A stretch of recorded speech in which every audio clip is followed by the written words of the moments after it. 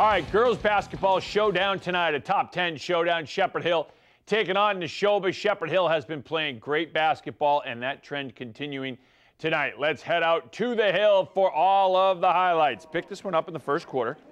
Shepherd Hill up by 6. Nashoba's Julia Roth getting it to drop, and the Chieftains down by 4. Morgan O'Malley for Shepherd Hill working hard in the trees. Lays it up and in, Rams up by 6. Nashoba driving, Molly Springer with a big block. And then Abby McNulty from beyond the arc hits one for the Chieftains. They're down 3. Julia Dandridge, the rebound and the putback for the Rams. They're up by 5. Shepherd Hills, Bailey Savage from beyond the arc. Rams up 8. Nashoba's Roth. The runner, Chieftains down by 9. Second quarter now. Shots off the mark. Ingrid Lindstrom going up strong. Shepherd Hills, Kira Foss through traffic. Rams up by 13. Samantha Maglione, the runner for Nashoba, and the Chieftains down by 14 at that point. Michaela Norton with a nice steal. Nashoba on the break. Anna Cressman, the fadeaway jumper. Chieftains hanging tough. Dandridge with a quick hoop. Shepherd Hill gets the win tonight. Convincing fashion, 53-38. Senior night at West Boylston. The Lions hosting Narragansett in boys basketball. First quarter, Dave Rizzuto with a big swat for the WB. Lions going to the hoop. Ryan Rizzuto.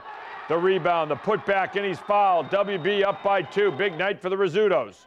Andrew Lebrecht to Drew Bostick for the lay-in. Lions up by 3.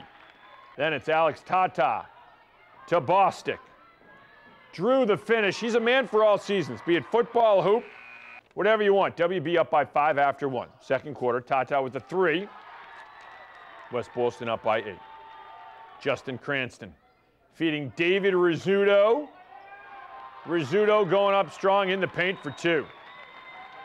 Ben Raymond beyond the arc, and Gansett is within 5. On the inbounds play, David Rizzuto, strong for 2, WB up by 7. Tata, straight away 3, WB up 4, but Narragansett comes back and they win it 50-48. All right, tomorrow night we will be at Doherty High School. Bartlett and Doherty should be a great one in boys basketball. We will be broadcasting the game live right here on Charter TV 3 at 7 p.m. 2 high-flying, high-scoring offenses. They'll tip it off at 7. We hope to see you then. Let's go and Crossbow. Holy Cross at Bucknell. Men's basketball action tonight. First half. Bucknell up by 8. Robert Champion dropping home 3. Satyrs down by 5. Carl Charles taking the feed, going up strong. Holy Cross down by 7. Champion moving well without the ball. Charles with a good feed. Champion and Holy Cross down by 4. Nana Fallon. Big drop step and a thunder dunk for Bucknell. Later in the first half, Holy Cross down by 9. Malachi Alexander. Deep 3, you got it. Cutting the lead to 6. Bucknell, the top team in the Patriot League, and hitting a lot of threes tonight in front of their home crowd. The Bison up by 11, and the kids are loving it. Former Worcester Academy star Pat Benson working hard. Benson gets 2. Wanted a foul as well. Holy Cross down by 8. Second half.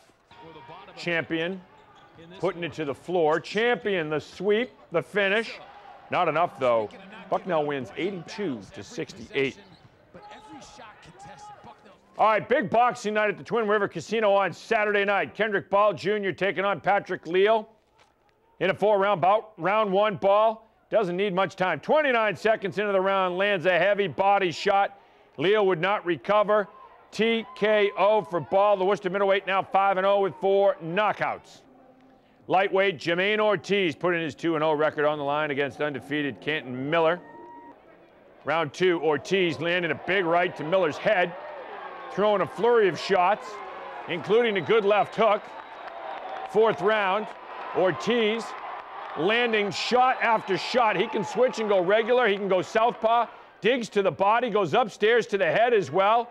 Jermaine, so impressive. Look at how quick his hands are, and he lets him go. He wins a majority decision. We both came undefeated as 2-0. You know, we both had good amateur backgrounds. When the kid came, he came to fight. So it's hard to discuss. It was just a tough fight. It was a fight that, you know, it wasn't my best fight, but it was a fight that made me go the distance, and it was a good fight for my career, and it was a fight that I'm definitely gonna learn about, and it's definitely gonna be a fight that's gonna make me come better in my next one.